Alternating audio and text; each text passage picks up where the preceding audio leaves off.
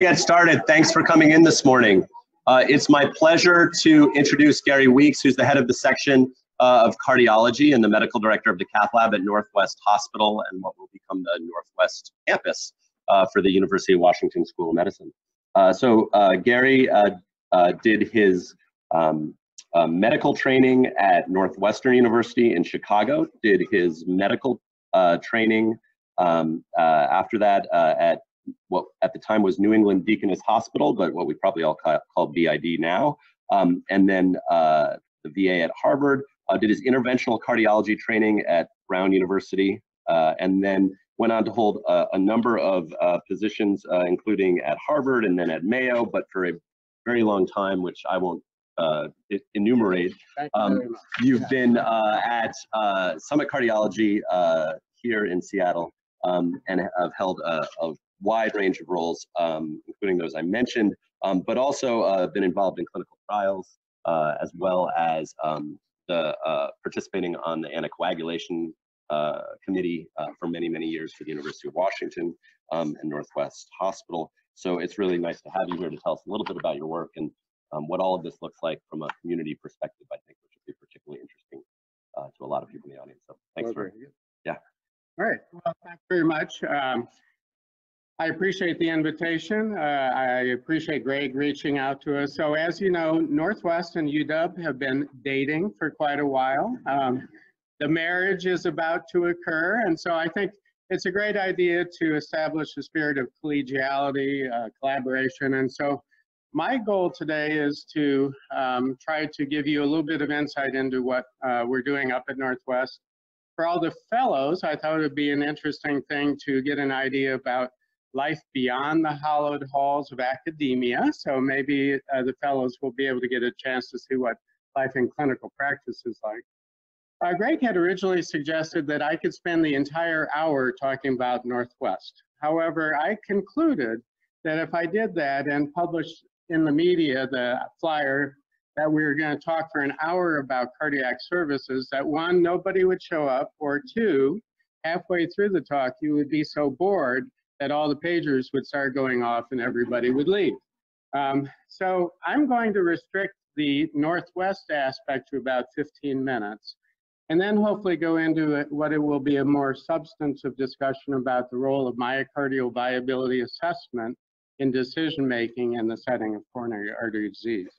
So of course, I'd like to make this interactive. Please go ahead and feel free to ask questions. I'll try to move through this fairly quickly. I actually started in 1990 with Jack Murray and George Frank and Phil Hall. So Jack, thanks for the introduction to Seattle. It's been a long run, which has been good. Summit Cardiology was started in 1984 at Northwest, or 1987 by two guys, Fred Tobis and Dan Wilkinson. They came from the Summit Madison Medical Group. That's where the name Summit Cardiology arose. And then Peg Hall and I joined in the early 1990s, and in 1994 we entered into a employment agreement with Northwest Hospital, which at the time was a little bit unusual for a private practice group to enter into an employment agreement with a community hospital. In 1995, we opened the cardiac cath lab. We actually did what was sort of unique at the time. We created a collaborative relationship with Ed Verrier and with Gabe Aldia, and the UW Cardiac Surgical Program opened in 1995 at Northwest Hospital. And in the heyday of coronary artery bypass graft surgery, we were actually doing about 120 open heart surgeries throughout the early 2000s. About 3 years ago, for reasons of volume as well as manpower within cardiac surgery, the cardiac surgical program was put on hold, but we actually still have a certificate of need for cardiac surgery. We started doing our coronary interventional program in 1995. So who are we in the outpatient arena?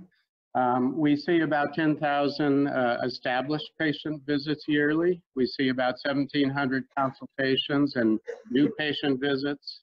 Our Echo Lab has been accredited since 2007. We do about 3,100 TEEs and TTEs yearly, 550 stress echoes. Our nuclear lab has been accredited since 2004. We do about 1,100 myocardial perfusion scans yearly. We've had a full-service diagnostic peripheral vascular lab since 2002 accredited, doing about 1,600 ultrasound studies yearly. And we've had the UW cardiac rehab program since 1996, seeing about 5,400 patients yearly. So who are we? Julie Hine is our director of the Echo Lab and director of cardiac rehab. Chetan Bungodi does nuclear cardiology, invasive cardiology, and general cardiology. David Worth and I are the interventionalists. So David does general and interventional cardiology. I do general interventional and also peripheral vascular interventions. Dan Wilkinson is our EP person. Dan's going to retire at the end of the year, and we have a new EP, Basil Sauer. Marko Yakovlevich is our director of the nuclear lab, does nuclear and general cardiology. We have 2 nurse practitioners. Mickey Dalstra is our inpatient NP. Jen Branham is our electrophysiology NP. We do have 3 new members who have joined us. Some of you may have met Basil Sauer, who's our new electrophysiologist. He's been doing work down here. Steve Dodge will start November 1 doing general and echo, and Meredith Parr is a new PA who will be doing outpatient work. So what is it like in the real world out there? We, on average, have about 8 half days a week in the office. So we are very office-based in most of our practices. We do a 15-minute return patient time and 30-minute new patient time. So we are moving, as it were, staying busy. On average, we see about 14 return patients, 2 to 3 new patients on a daily basis. In the hospital, we rotate 1 week in 5 through the hospital for a week at a time. We have 1 full-time doc in the hospital and a doc who's there for a half a day in the morning, office in the afternoon. We have 1 office-based APP who does urgent follow-ups, hospital follow-ups, and so. So, you know, we're a busy practice. We keep moving. We see a lot of patients. The real question is, how about quality assessment? You know, we can say we're very busy, but how do we know we're actually doing a good job in our quality of care? And that's a more elusive metric, I would have to say. So for those of you who know about quality assessment in the outpatient, in the absence of a structured database in which we can track individual patients longitudinally, it's really hard to get an idea about quality of care. So some of the measures which we had, and I'll just run through this quickly. So the MIPS payment system, Merit-Based Incentive Payment System, CMS's quality measure. And it looks at these different metrics: 45% quality, 15% cost, 15% improvement activity, and then 25% promoting interoperability, that is communicating with other institutions electronically. So MIPS is one measure of outpatient quality. The problem is that these measures are not cardiac specific. So how did we do in 2018? Well, for Medicare, we got a score of 97.5. And basically what you can see is that we didn't do too well on our quality measure. And we'll get into a little explanation of that in a minute. In terms of our promoting interoperability, improvement activities, costs, we all did very well. So we got a positive score from Medicare, so we made a few bucks in terms of our additional payment. Does this truly review the measures of quality? So here's the Medicare website, how we could have done better. And there are some opportunities for improvement here. Our diabetes hemoglobin A1Cs are too high, but we're really not managing diabetes, and we clearly are failing on our breast cancer screening. So these are some of the issues related to the MIPS assessment of quality. If you look at cardiac specific measures in terms of ACE and ARB therapy and LV systolic dysfunction, we do well. So, you know, that's one metric. Cost is another one, and I'm sure you've all read Dean Ramsey's missives about the importance of cost in patient-focused care. So in cost, we do well. We get a 10 out of a 10 score. So we are a low-cost provider, and so that may have some relevance as we move forward in the future. Patient satisfaction scores, you may be familiar with the Press-Ganey top box score. This is Summit Cardiology for the 3 months of April, May, and June 2019, and basically showing respect, explaining things, listening to the patient, spending enough time, knowing the medical history, and giving easy instructions. So on average, 94% of our patients give us the top rating out of an 8-point scale. So for whatever it's worth, the perception of care on the patient's behalf is good. So we're proud of that metric. Inpatient services, what do we do on the inpatient side? We have 1 full-time MD, half-day MD, 1 full-time ARNP. Our average census is about 17. We get 6 to 8 consults or admissions daily. We do about 380 diagnostic casts yearly with 4 operators.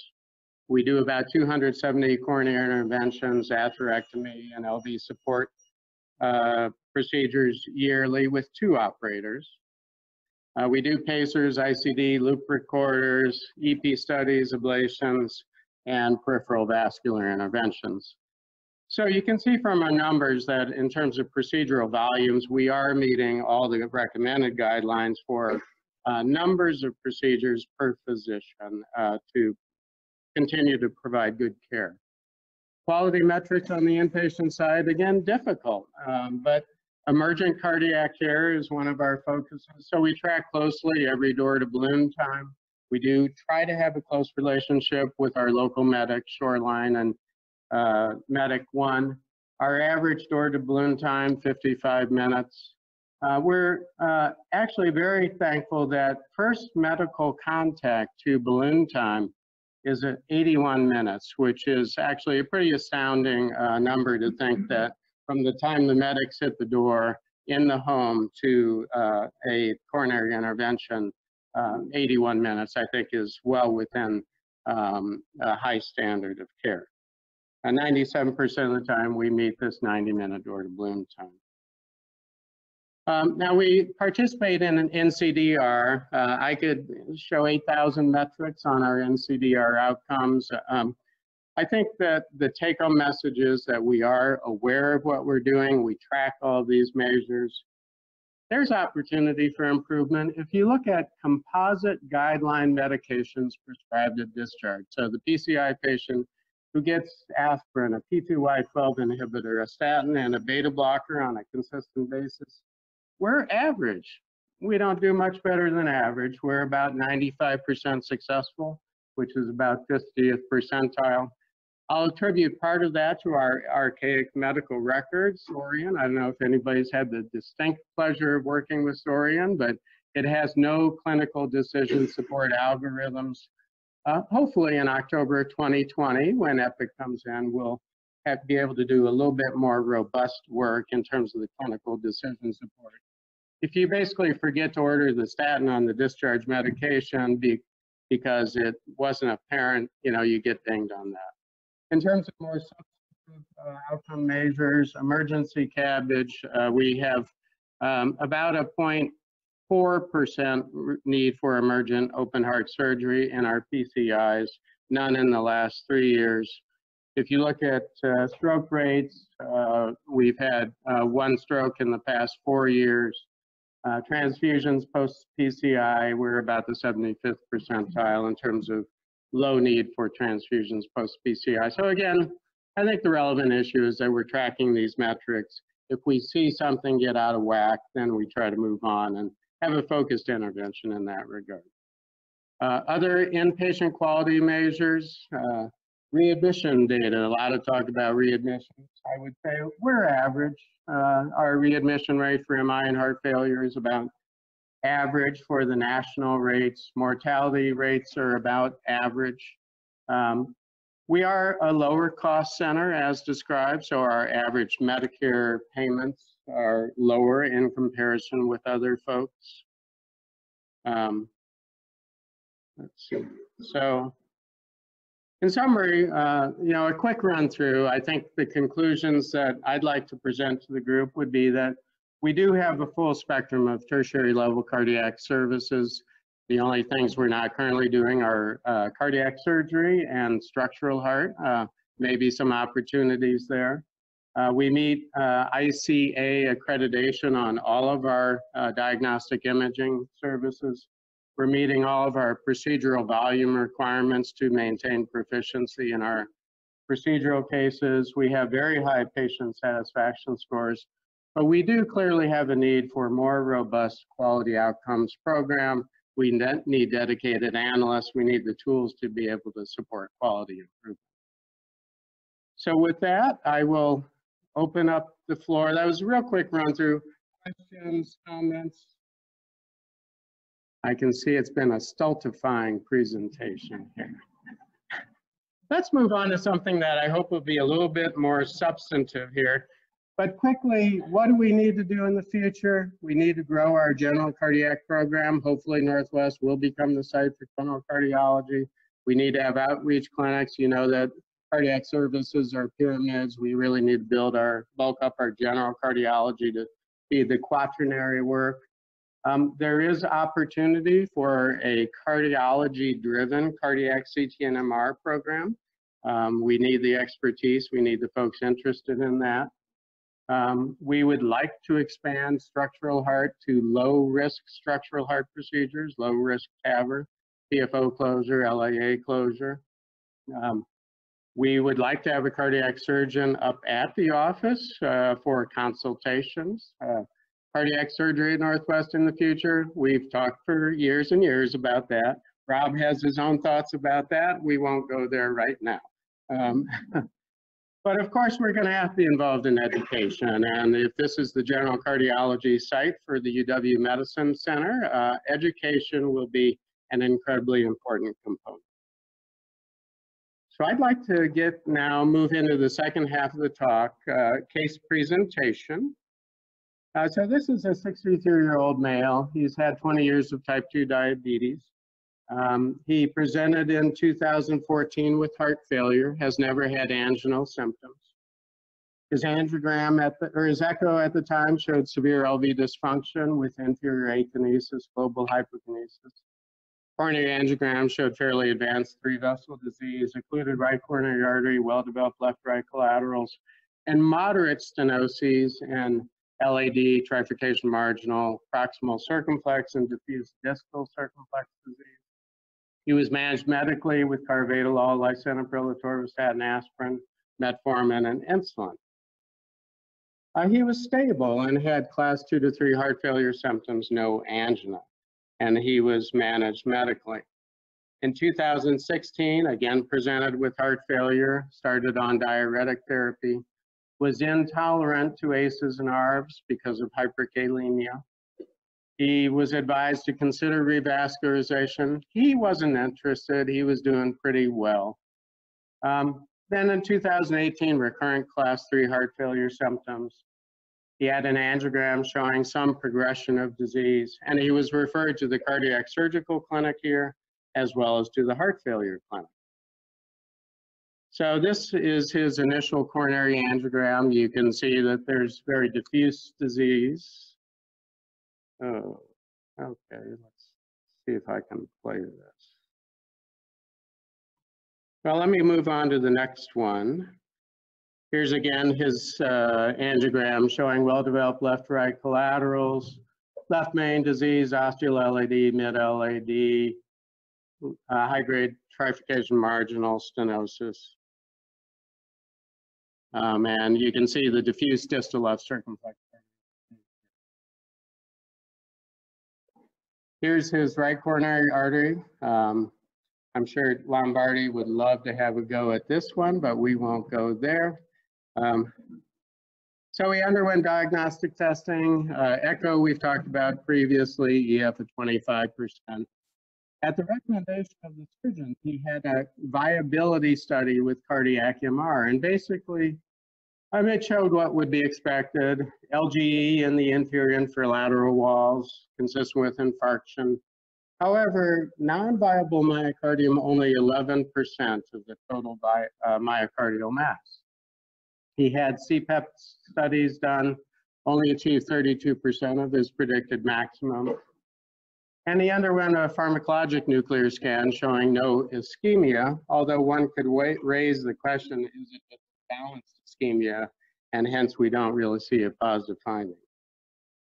So I'm gonna pick on some people here. Let's see, who can I pick on?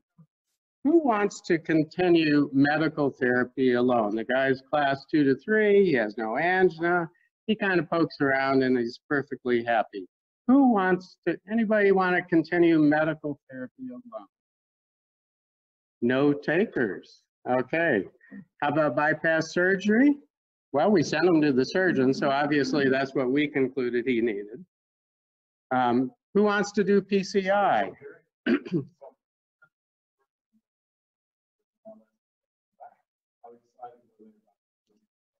Okay, well, Dr. Dean has requested some feedback. What did the surgeons think about the opportunity for bypass? Well, I can tell you, they turned him down. They said he's got horrible LV function and he's got horrible distal disease.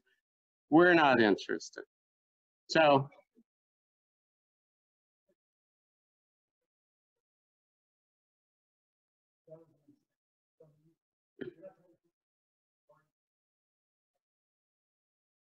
yeah. Look at syntax 2, Bible trial, that you really need physiology that lets me know because you have to prove it's actually real. Right. So yeah. So well, Dr. Lombardi's raised a couple of good questions here. The issue of do you need a nuke scan? We're going to go review the STITCH trial, and interestingly, STITCH, which we'll go over here shortly, did not require ischemia for entry into the STITCH trial. So one will have to ask, do we even need to do ischemia testing in this subset of patients?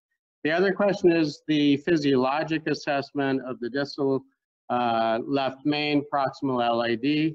We did go on to actually do that, and he did have an IFR of about 0.72 in the LAD, and so we felt that there was physiologic significance within the proximal LAD. And for those of you who don't want to make any decisions in clinical practice, you could do more testing. Let's do some more testing. Okay, so what did we do? We've already said that the surgeon said we're really not interested. So like any self-respecting interventional program, you guys are all used to this, but we did the Impella-supported 4-vessel PCI stents. So after viability or physiology testing showing significant left anterior descending artery, left main, trifurcation marginal, we treated LAD, left main, trifurcation marginal, and circumflex, and this was our outcome. So I present this simply to show that while we are a dinky little community hospital up in the hinterlands, we actually do have some fairly sophisticated capabilities in terms of our cardiac services delivery. So, so what's the evidence base? I think that's the real question. What's the evidence base for our decision making here? And we've touched the aspect of presence or absence of ischemia. I think in this patient subset, severe LV dysfunction, diffuse 3-vessel disease, we probably don't have to demonstrate ischemia before we make recommendations. Oh, and Lombardi, I'm sorry we didn't tackle that RCA, but we're going to leave that one for you, okay? Right, yeah, yeah. Okay, all right. Okay, all right, very good. Unfortunately, Bill and I have known each other for longer than I would like to know, but how about the presence or absence of viability? Does that affect our decision making in this setting? Is there survival benefit from revascularization in this setting? I think we probably know that answer. And then finally, is there any evidence regarding the comparative benefits for CABG versus PCI? That remains a little bit more elusive. So I wanted to briefly review the STITCH trial. So for those of us with gray hair, Larry Dean and myself, we probably remember the STITCH trial. It started in 2002, 1,200 patients with low ejection fractions and coronary disease amenable to bypass. No requirement for ischemia, no requirement for anginal symptoms, just coronary disease suitable for revascularization. Randomized to CABG plus medical therapy versus medical therapy alone. Primary outcome, death from any cause. Secondary outcome, death from cardiovascular causes, or death from any cause plus hospitalization for cardiovascular causes. So this was the original 10-year data presented in 2011.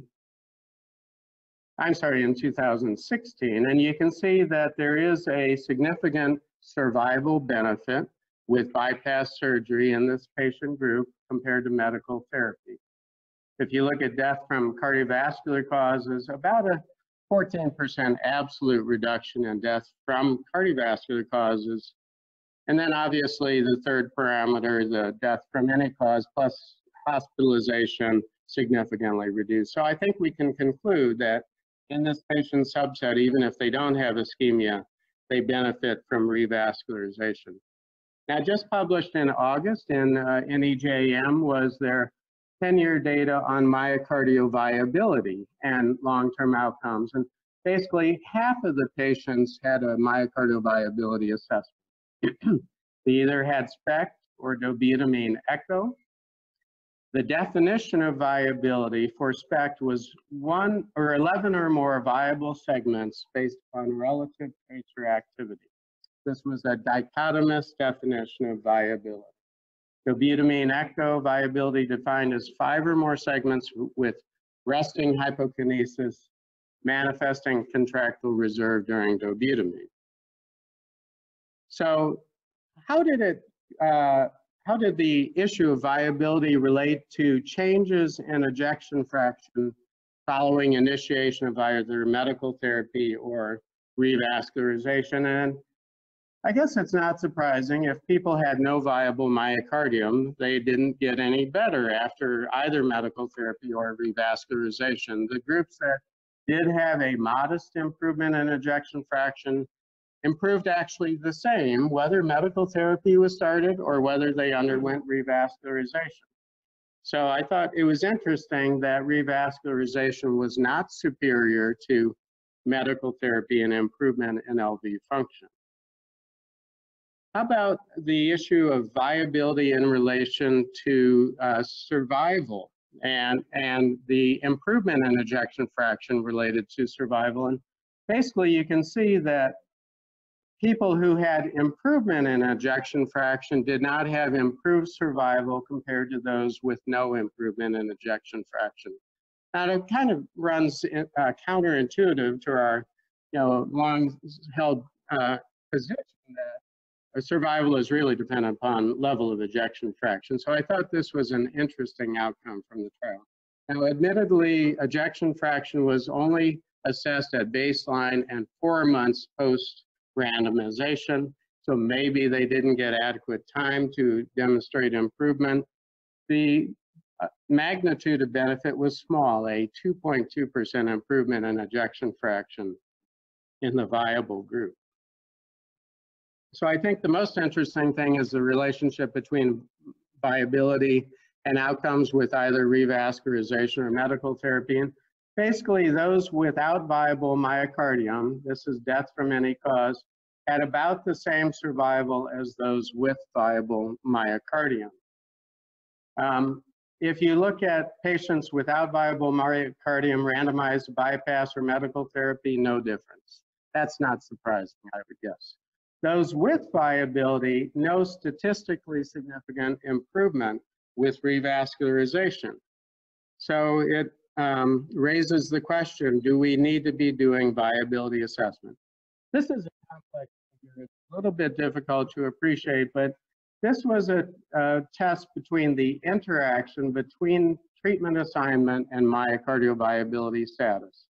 And basically, there was no significant benefit for revascularization in the group with viability. And so the authors go on to conclude that the assessment of myocardial viability does not predict the likelihood of benefit from surgical revascularization in patients with ischemic cardiomyopathy. I see everybody's about to leave. I'm going to wrap up shortly here, but we fortunately have some time. Myocardial viability does predict the improvement in left ventricular function, whether people are treated medically or treated with revascularization. Improvement in LV function doesn't actually correlate with survival, which is, I think, an interesting concept. The authors did say that the degree of LV dysfunction and the number of stenotic coronary arteries is a stronger predictor of benefit from revascularization than is viability. So there are limitations to the trial, of course. Only half the patients in the overall trial had viability studies. The number of patients was relatively small in the viability sub-study, so maybe we could be drawing inaccurate conclusions. The determination of viability was this dichotomous variable, and maybe there were more nuanced degrees of viability which would have allowed a better prediction of the benefit of myocardial viability. They didn't do cardiac MR. They did at the time what was standard SPECT and dobutamine echo. Maybe they didn't have as much sensitivity. And finally, LV function was assessed early post-revascularization. Maybe we need the year, 2 years, 3 years that we see in clinical practice to actually manifest improvement in LV function with therapies. So I guess I'll throw it open to the group. Is there any indication for viability studies? Kevin, do you want to take that one on? Okay, Kevin's going to pass on that one. My conclusion, at least based upon this trial, would be if you have severe LV dysfunction with advanced coronary disease, don't bother with the surgical recommendation to get a viability study. Just go ahead and do it. That would be my conclusion. Any counter opinions? Any other opinions there? Okay, good. Oh, Bill, all right, good. Good, all right, Bill.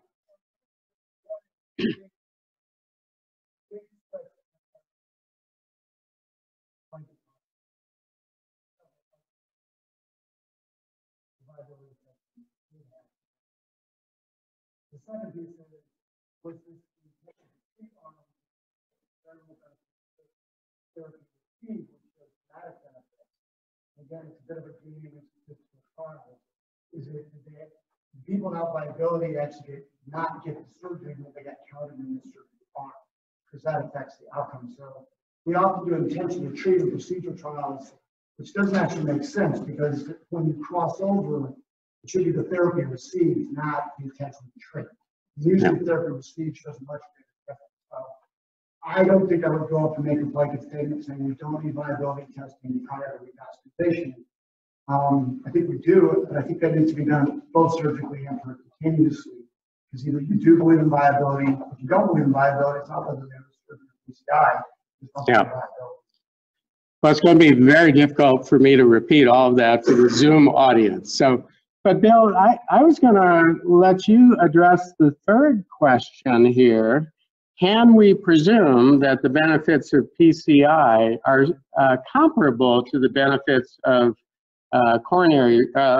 surgical revascularization? And you know, the 5-year outcomes from Excel was just presented at TCT, published in the New England Journal. So for the randomized trial between cardiac surgery and PCI, 5-year outcomes started to show that the primary endpoint, which was death, MI, and stroke, in the surgical group is now improving in comparison with the PCI group. Bill, comments about that? I'm sure you have some.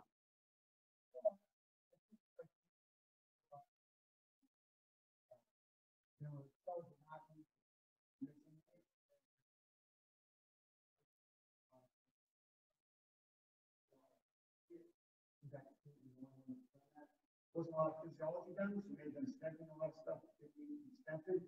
You know, there's no penalty if you have to do something that doesn't have physiologic significance. You know, and the other is what was the residual syntax score, which hasn't been reported yet, even in Excel. As we know, so we asked. So can I conclude that PCI can impart some of those benefits? Potentially, but you have to do it in state-of-the-art fashion, which means you have to have residual syntax score under 4, you have to do image and physiologic-based complete revas, and then maybe we'll have that same outcome. This trial is being currently run in the UK, not against surgery, with PCI for myopathy. So in 3 to 5 years, hopefully we will have data to answer that question more clearly. Good. Well, I would concur. We are in a situation where we don't have definitive data, but I think that at this point, for this gentleman, having been declined for surgery, it was reasonable to proceed. And then the final sort of question raised, why does an improvement in ejection fraction not translate into a survival benefit? I think we've addressed that. So Larry.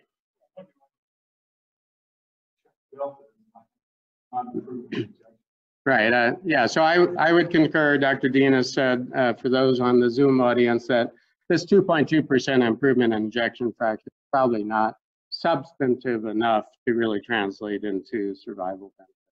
Yes, Greg.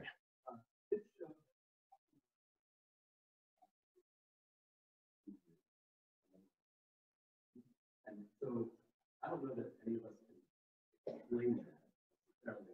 You know, clearly not short-term intervention-related complications 2 years from life. My question is actually, do you talk with your patients about that? And if so, how do you explain that? Because that's sort of a complex message to convey.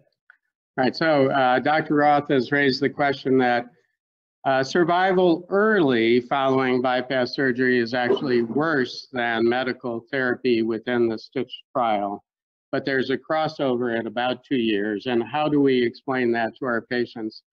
That's a tough one. And I think for this particular gentleman, you could see he really was holding off.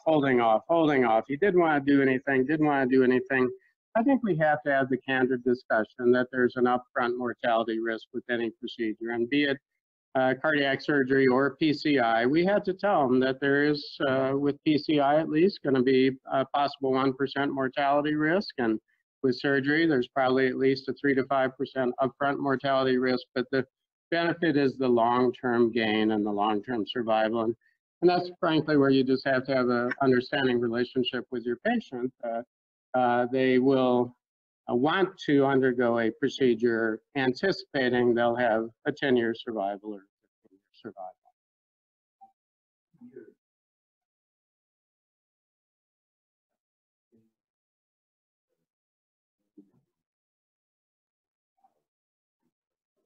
Another part of it, not just about procedural complications, which we always find useful, but there's something going on for those 2 years following, whether it's related to growth. And I don't think they've actually done the subgroup analysis to tease this out necessarily, but it's a tough message to try and explain, right? Because here's a guy, he had a very low ejection fraction early on, of course.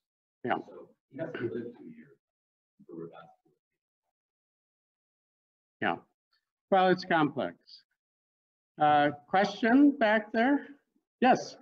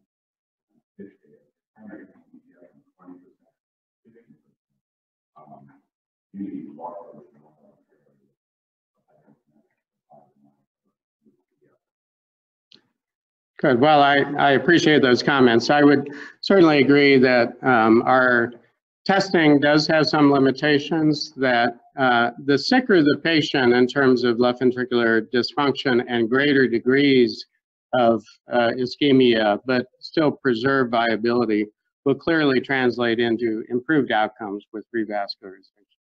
So I'm not an imager. I appreciate the expertise that our imaging folks have. And the real challenge, I think, is how do the imagers and the proceduralists work together to achieve a unified recommendation on these more complex patients.